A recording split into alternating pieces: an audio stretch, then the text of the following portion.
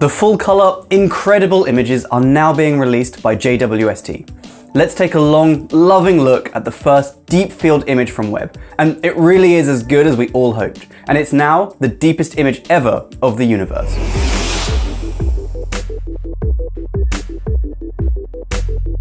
From here, this looks like a patch of sky that's pretty full of galaxies. But the crazy thing is how small this patch really is. If you held out a grain of sand on the end of your finger at arm's length against the night sky, that's how big this patch would look to us from Earth.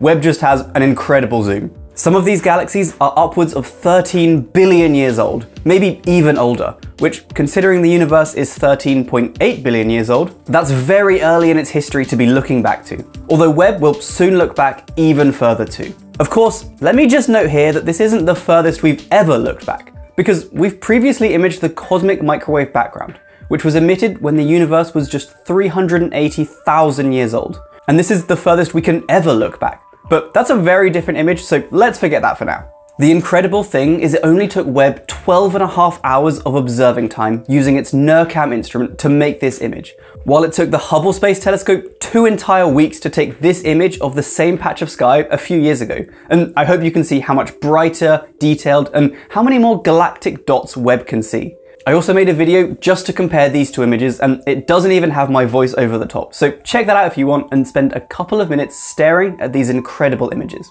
Once they've had more operating time with Webb to take even longer exposures, the entire sky will surely be filled with galaxies.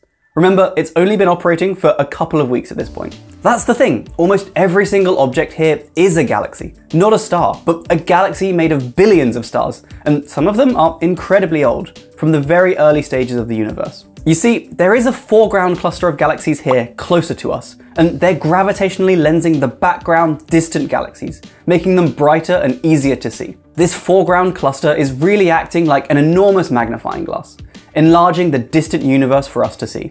The other thing the lensing does is distort these galaxies, warping them into strange and interesting shapes. I'd like to spend a bit of time just pointing out some of my favorite objects here.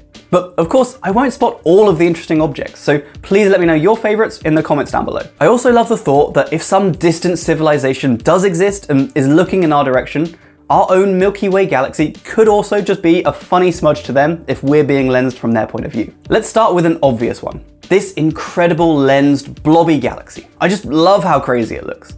It's also right next to what I think is a super lensed star, all knotted up with repeated images thanks to all of that lensing. Just below all that, there's also a galaxy that's lensed so much we can see it twice, which is always cool to see.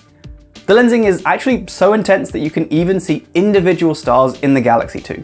Down here, there might even be a third and fourth copy of the galaxy too. I can't quite tell, but I'm pretty sure that is it. To the right, we can see an incredible spiral galaxy, almost the definition of a grand design spiral, I'd say. Also, all around there are loads of fiery red galaxies whose color I love, but I can't help but shout out this bizarrely bright and red object here. I don't really know what's going on there, but I love it. In the background of all these two, notice all of the tiny dots. Those are galaxies too, just ultra faint, ultra distant ones, and you certainly can't see them in the Hubble images. Next up, we also have this charming little galaxy near the bottom. Great colors, great spiral, you can't go wrong. It's also right near this cool looking galaxy with a bit of a ring structure going on too. Finally, let me shout out this cool gang up here with some excellent spiral arms going on, and right below a big old edge-on beast as well.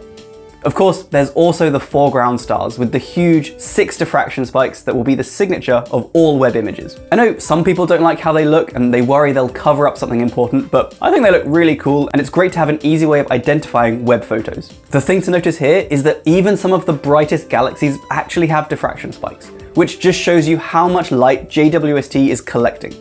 It's almost going to be a problem how good this telescope is. While we were waiting for this image in particular to drop, we did almost get a leak when NASA put up this photo of the NASA leadership having their first look at the image. But I think you'll agree that this angle doesn't quite do it justice. I hope you're enjoying the Webb images too. They're really impressing me and they keep blowing my mind. I mean, just think of how much dark matter must be in the center of this image to do so much lensing, and we can't see any of it. To me, that's super exciting. I have deep dives into each of the new web images, plus some extra stuff too. So please subscribe so you don't miss any of that. Plus, it helps me out a ton. If you have any questions about any of the images, please let me know down in the comments, and do let me know your favorite object in this picture too. I'll leave a link to the super high-res version of it in the description, and I really recommend taking a look around it if you have the chance. And I hope to see you soon in another video. Until next time, stay safe team. I'll see you soon. Bye!